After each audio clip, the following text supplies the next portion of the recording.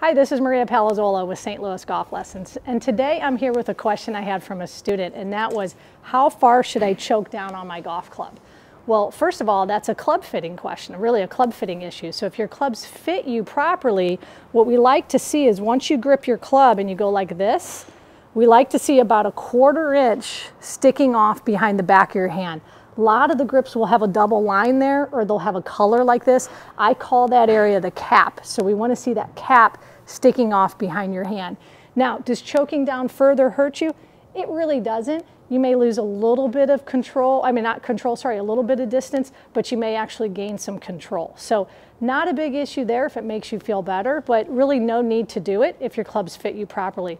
Now the reverse of that, if we go the other way, and I've got part of my hand hanging off the club, that can definitely cause some control issues and some damage to these small bones of your hand.